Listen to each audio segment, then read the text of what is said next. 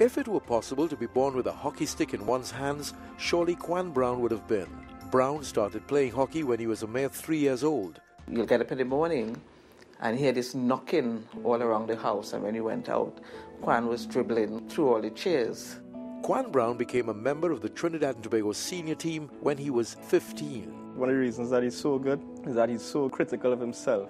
Any little thing that he thinks is not really working in his game, he's going to work on it day and night until he gets it right. In England, Brown has played with Southgate, Canterbury and East Grinstead, and has played with the Trinidad and Tobago team at the Commonwealth, Pan Am and CSC Games. Brown's accolades are many. He's been the English Hockey Player of the Year, the English National League Player of the Year, and the Trinidad and Tobago Hockey Player of the Year. In 2011, he was the only person from the English-speaking Caribbean to be selected to the Pan American Hockey Federation's elite team.